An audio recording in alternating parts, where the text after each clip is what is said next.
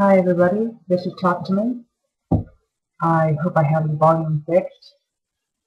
There was a number of things that I wanted to discuss in my posts lately, my blogs. I wanted to discuss something earlier about communication and how people tend to misconstrue others' reactions and so forth, even though they themselves have many of the same responses. Another thing that I wanted to discuss was marriage. I should probably make both of those separate so you can listen to each of them.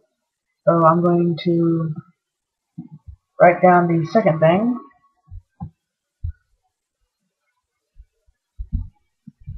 and discuss the first one. I want to discuss communication.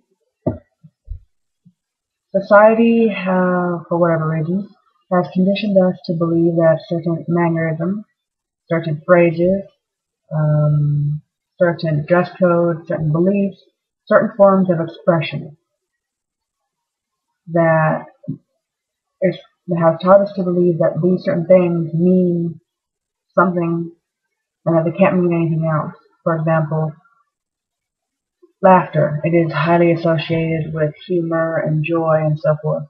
But that's not always the case. Many of the times we laugh, and we don't laugh because we're happy. We laugh because we're frustrated. We laugh because we're angry. We laugh because we're sad, or just laughing it off. Many times we laugh and we are not in a good mood, and it is not a positive sign. We'll cry, but crying isn't necessarily associated with sorrow. We are taught that it is. You can cry because you are happy, and the contrast between the terrible things and the good things. And that is why we cry. We sorrow and express tears for a multitude of different reasons, not because it's always sadness, but because of the contrast. We can cry over happy events, we cry over sorrowing events, we cry because we're in pain, we cry for many different reasons, we laugh for many different reasons, we smile for many different reasons. It's even possible to smile evilly. People are aware of this fact. A smile does not necessarily mean that somebody's doing all right and that they're in a good mood. Many times people smile out of social norm as a form of greeting, as a form of acknowledgement, as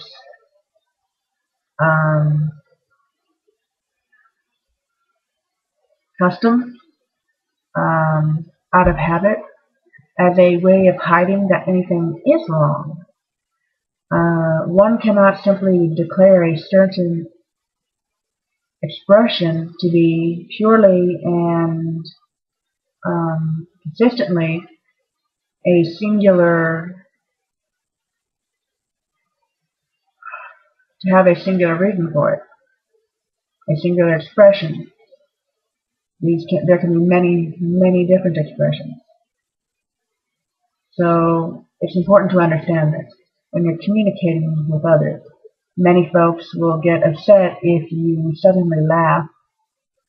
You might see it as an insult, that you are laughing at them, that you are finding pleasure or humor in what is going on. Perhaps you laughed because you're just as frustrated as they are, and it was a reflex. It wasn't because you were actually laughing at them at all. Maybe you're trying to communicate with them, and they said or did something, and you felt so frustrated you just reflexively laughed, and they took it as an insult, but you did not mean it as an insult. It's important to consider that you're not always going to understand what it means when somebody responds a certain way. And other times you're going to understand that their responses are just as complex as your own. You need to understand yourself to be able to understand others. You can't just expect everyone to be a certain way, do things a certain way, etc. But you can see that they are more complex. At times, for example, perhaps you get frustrated that somebody you know didn't tell you that something is wrong, or that they needed something. You get angry, and you get upset, and you ask them, oh, well, why didn't you say anything? Well, think about a time when you didn't say anything, when you did not ask for help. I'm certain you can think of a time when this has occurred. We don't always say what we need to say. We don't always communicate when we need to communicate. We don't always do it in the way that we should, even if we do try to communicate in some form. It is important to understand that others are just as complex as you are, and they're not always going to respond in the way that you expect them to. You might think that they're going to lash out at you, but they may be understanding because they can relate. You might assume that somebody you know and have known for years will respond negatively to finding out something about you that perhaps you only recently found out about yourself. And because you're afraid of their response, you don't tell them, assuming that they are going to react in a way that you don't want them to. And the truth is, there's a very good chance they will be understanding. Maybe not at first, but if you give them the time, if you work with them, if you try to help them to understand, to relate, they will probably be able to. I'm not saying you won't ever meet somebody who can't seem to deal with whatever it is you're telling them, who don't believe it, who disrespect you or disregard you in some way. There are such people like that, and I know it is hard to communicate with them, but it doesn't mean that you will never be able to communicate with them. They might be unreasonable on one subject. They might be reasonable on other subjects. They might be a very genuine, decent person in regards to communicating most of the time, and sometimes with some things, they're not. You need to respect the human complexity when communicating with others. You need to understand that you are complex, that your feelings, your actions, your desires, your interests, and theirs are far more complex than you may have previously thought of. You may do things that you don't notice, subtle gestures that you repeat. Perhaps they're not even so subtle. Perhaps you organize things in a certain way to comfort yourself, to make sure you don't lose anything. Perhaps you lock all your doors and windows, and which you kind of should anyway. Perhaps you have certain mannerisms because somebody wronged you. Perhaps you do certain things because those things, you're trying to prevent something bad from happening because of experiences that you've had, or because contemplations. I don't know. There are many different behaviors that we develop. Subtle things that we do reflexively. I, for example, have to organize my dishes. I do this not because of some traumatic experience. I clean my dishes after every use, and I reuse them because I feel this is more efficient. I use the same dishes over and again, the same spoon for months at a time, and why not? It's clean. I use it, I clean it, I have it available to me every time. This annoys some people that I know who live with me, who believe that you should use the dishes once, put them into the dishwasher, and after it's filled up enough, run it. I cannot agree with these individuals, because then we run out of spoons and I have to look for one and I end up having to wash it anyway. And then I have to wash a bunch of other dishes. Or perhaps the dishwashing machine isn't full enough to run. There's almost nothing in there. Most of it is silverware because of certain dishes that have been used. That's a matter of personal perspective. But it can be the same way with communication. It can be the same way with subtle mannerism. For example, many might say that I have shifty eyes and therefore I'm not trustworthy.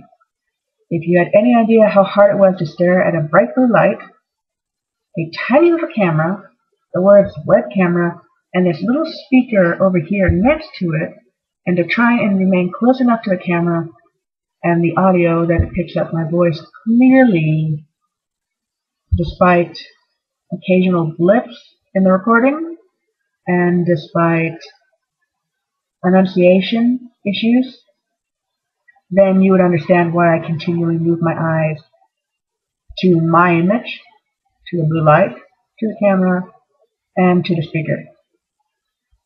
Constantly. Oh, and then I've got that lamp over there.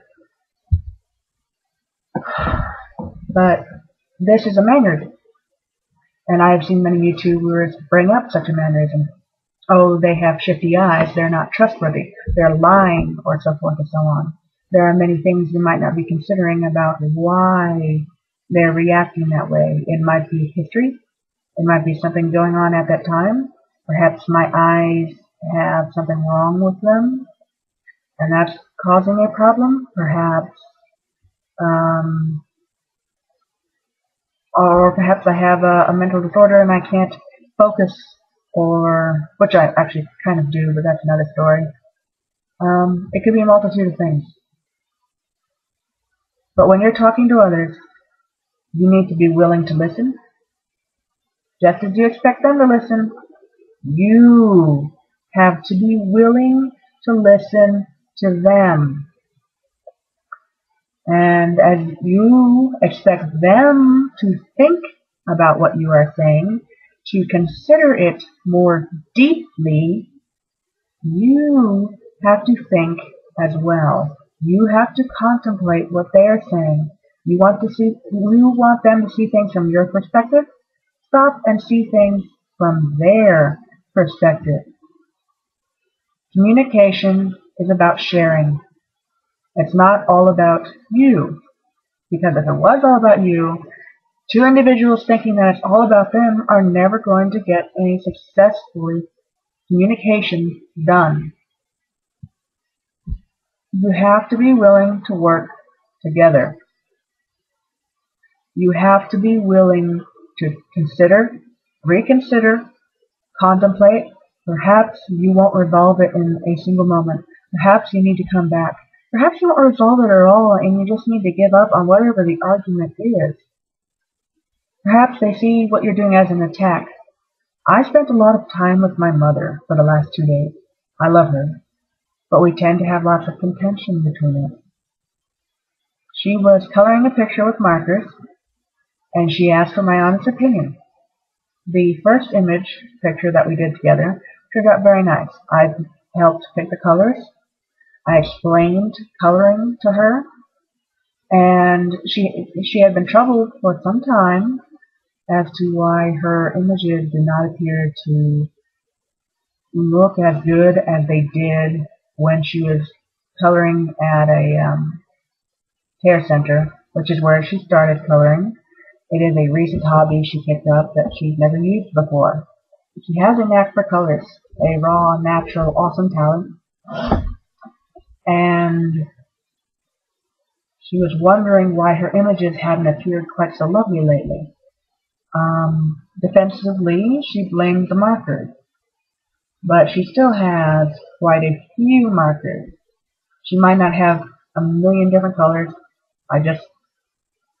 but she still has quite a lot of markers. She has at least the basic colors, Red is always the color that gets used up quickly. Green and brown tend to follow soon after. So does blue. You might end up stuck with a lot of colors that don't get used very much. And yeah, that happens. Red especially disappears fast, in my experience, just does. Um, and so she complains she's running out of colors, but we worked together and she produced, we both came to conclusions we'd never done before. We combined colors we'd never combined before and came up with an image that was unlike any plans we originally intended. And it was fun. We worked together on it, and the image looks really, really cool. I would love to show it to you. I think it's in a box right over there. It might be fun to show you. I don't know if it'll show up very well on this camera. I'm gonna get it.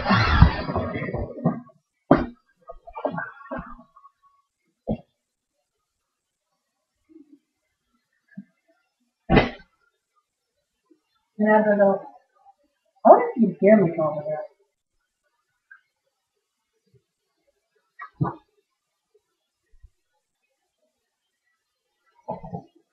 Okay, so I have my mother's awesome looking picture. It's a velvet. So the image my mother was troubled about is this one.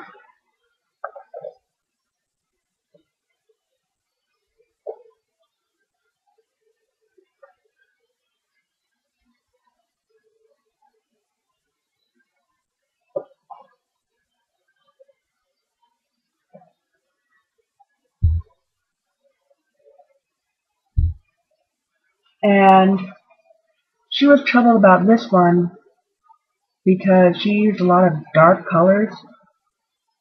The dragon is a dark red with dark green and dark gray, and the background has dark blue and purple. The stars are a bright yellow, and the planet is a dark green and dark purple. So she was wondering why it didn't look as good in her mind as she had really perceived it. And then the rainbow. She also accidentally or deliberately colored it gray. I didn't even notice that previously. I guess she got confused because sometimes in these pictures it's extremely difficult to tell what belongs to what piece. And so we communicated. Typically, we don't talk. We don't do anything together. We tend to have lots of hostility. And I'm not going to blame that all on her. I'm not very good at reaching out to her. I hope that didn't just cut. I'm not very good at reaching out to my mother. I try to communicate, and I'm not saying I'm perfect at communicating. Communication has to go both ways. It is a process of development. It takes your whole life to learn. You work at it. You improve. You can always improve at communicating. And so we talked about it. We talked about the next image. And I'll talk about it before I show you. She had done the lettering. There's some letters, bubble letters, and she filled them in. And she used certain colors. And she wanted my honest opinion on what to do with the colors. And It really looks so cool. So she had only done the letters by that point, and she was already beginning to worry and wonder, oh, it's not looking as good as I want it to. And she was thinking she didn't have enough colors, and she likes markers. That's a good medium for her. I like oils, pencil oils, uh, smooth, sturdy, durable, but rich and full. I love those kinds of things. And she likes something that she can fill in. So, you can't see this, but so she asked my opinion. And at first she took it as a bit of an attack. She wanted my opinion, and yet she got upset when I mentioned things. And that's normal. People don't want criticism. Even when they actually want criticism, even when they actually want advice, they will still get upset. And that's not because they don't appreciate what you're saying. It's because they are worried that you don't care, or that you hate what they're doing. They feel the need to defend themselves. Um,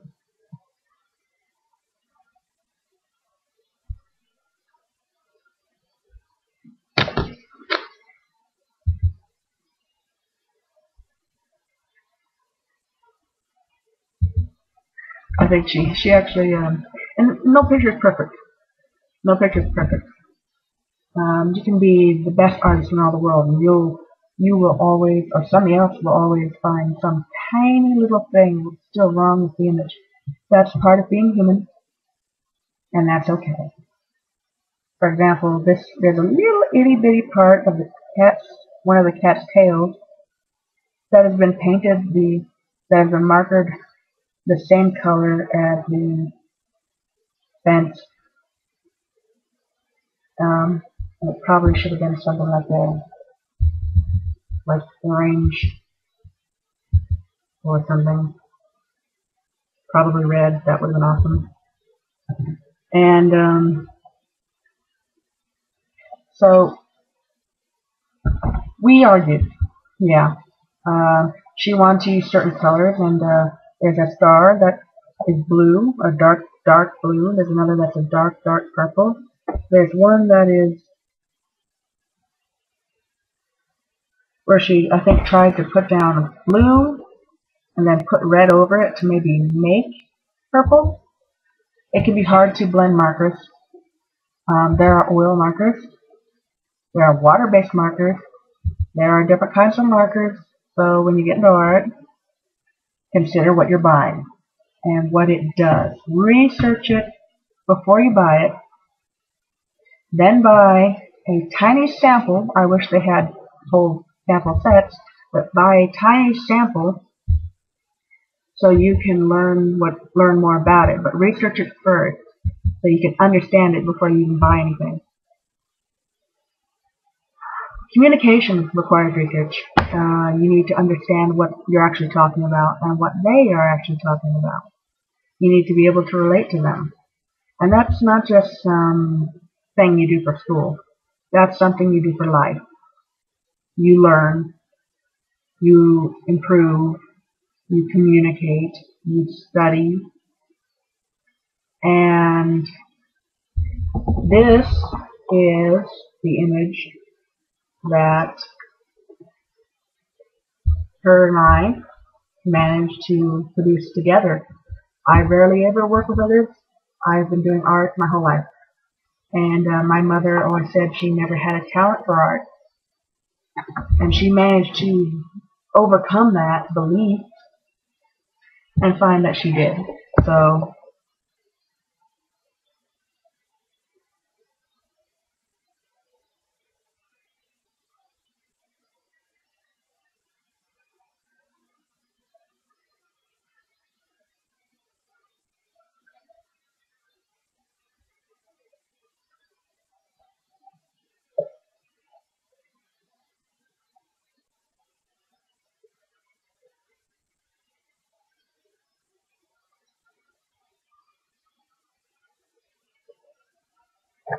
This is the image. Yes, I wasn't talking. Don't think that the mic cut out. This is the image. And I actually have a fan on right now for air circulation. It's actually brighter and more vibrant in real life. My camera can't capture that. My simple dinky laptop camera from 2009. We communicated.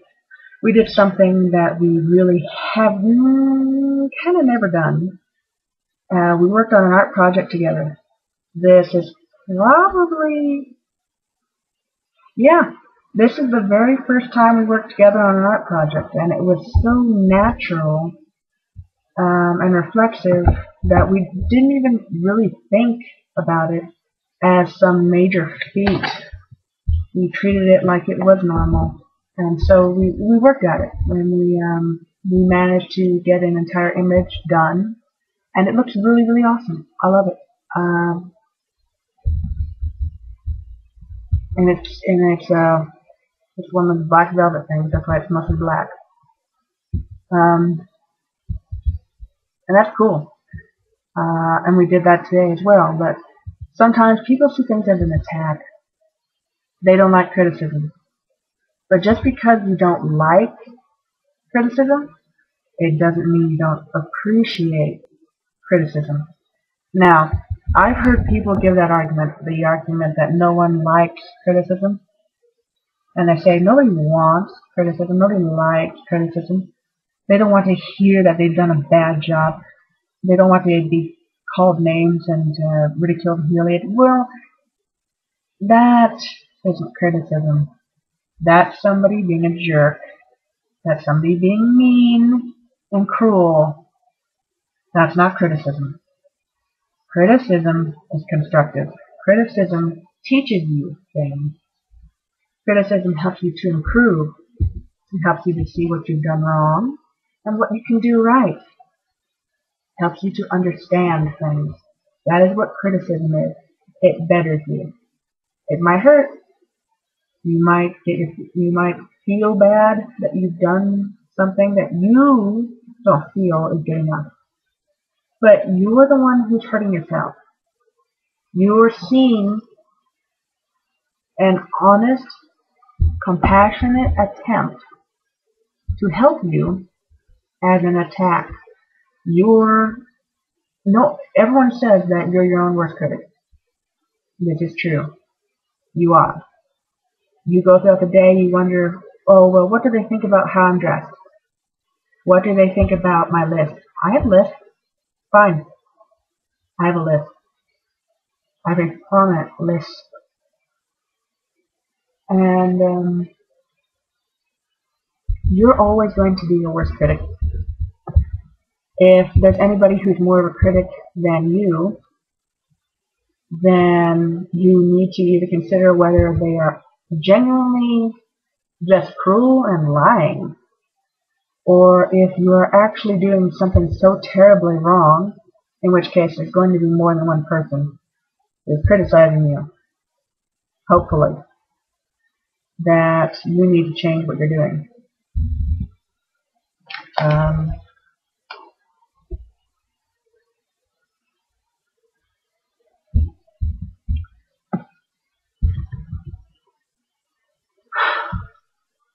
You shouldn't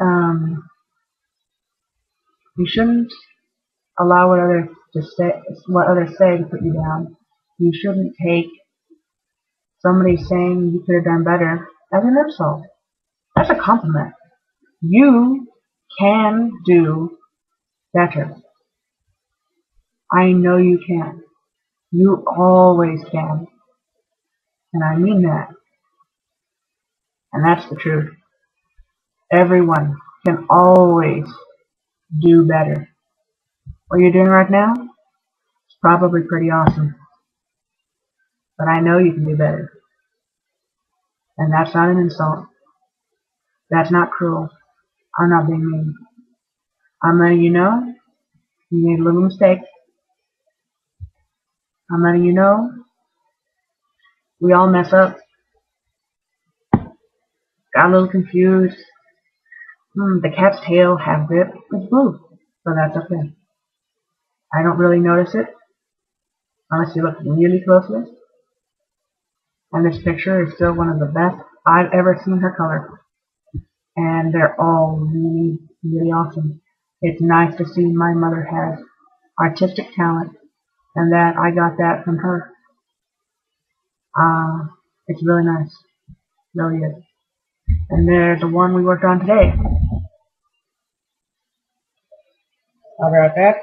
And just right over there.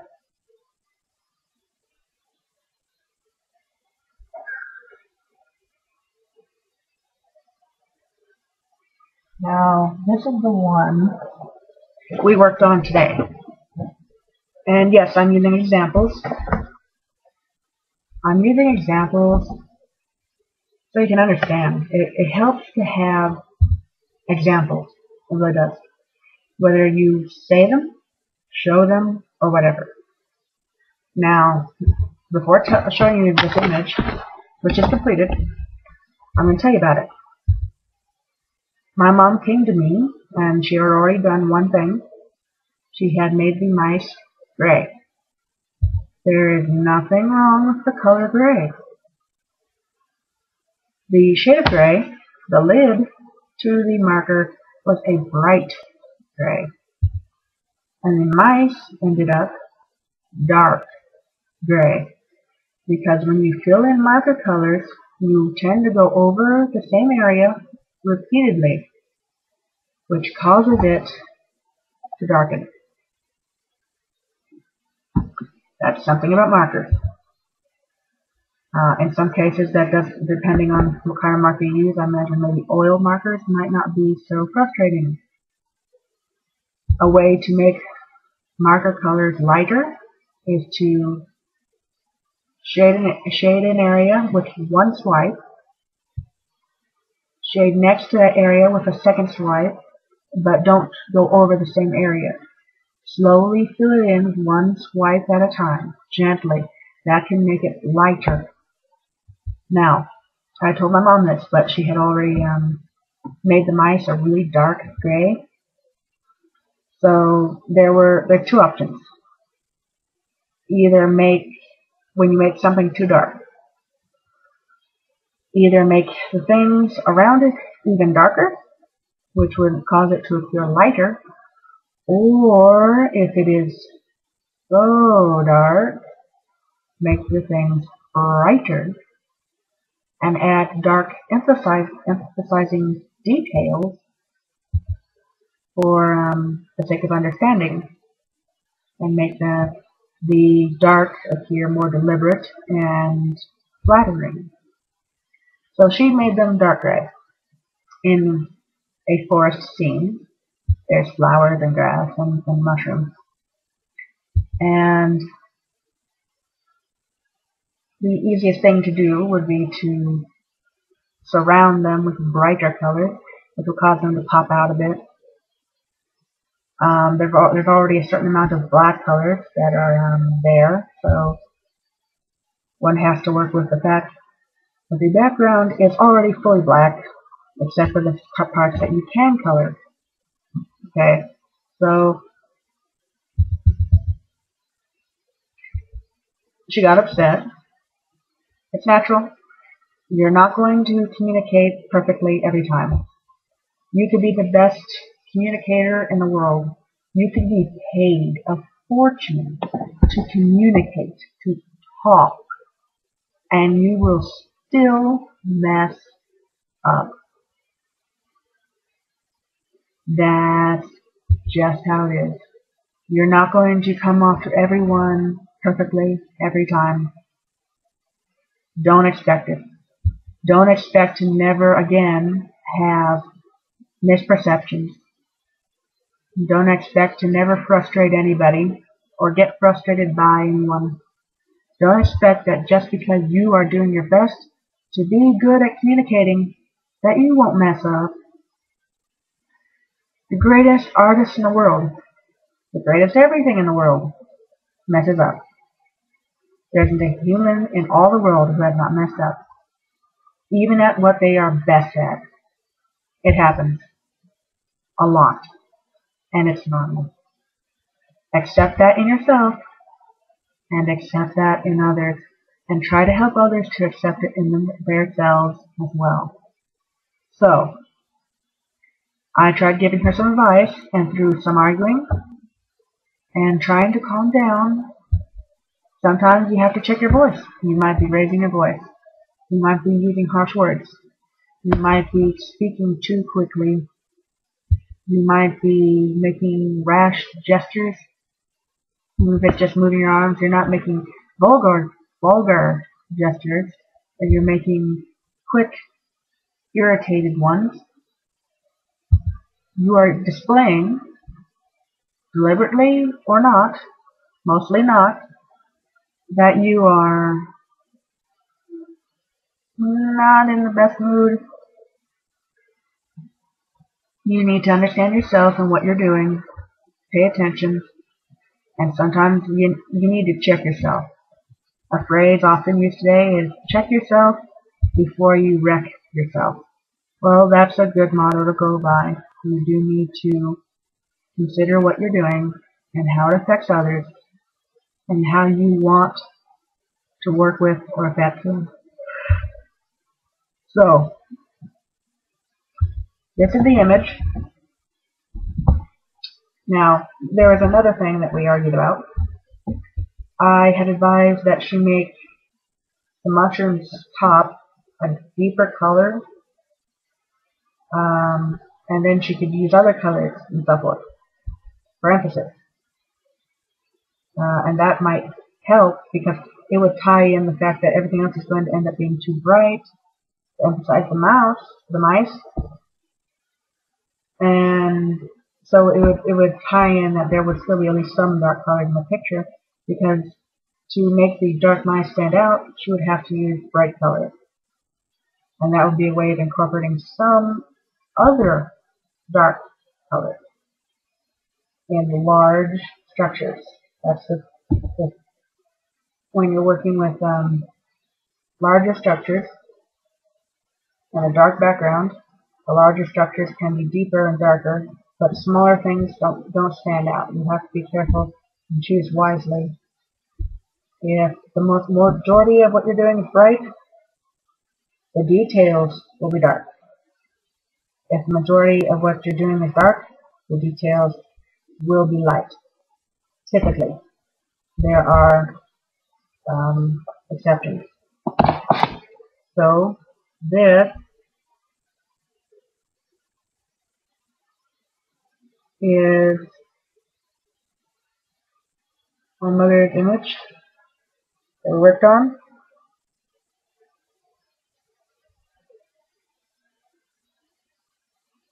And it's awesome. It looks really awesome. We did things that aren't typically done.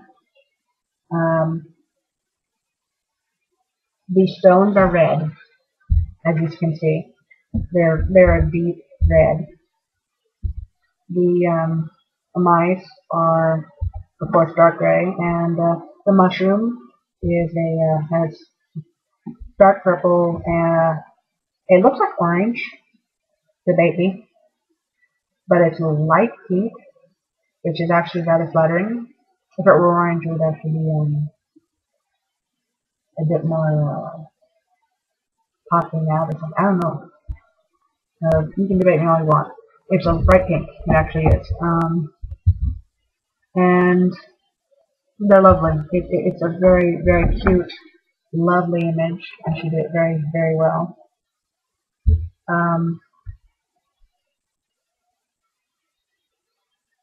So we argued.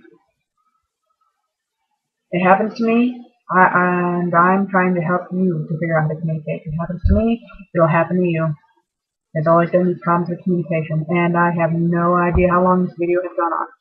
I am so sorry if it's gone on too long. I guess I rambled. But the point is, consider what you're doing. Learn to understand and recognize what you do reflexively, and why You did it. If you suddenly laugh, why? Think about it. Think about what you're doing, why it happened. If the more you understand yourself, the better you will be able to work with others. And then give them the benefit of the doubt. See your mannerisms, see your characteristics in them. My mother, I said in a previous video, she laughs. She'll laugh over things that are horrifying. Now I thought about that.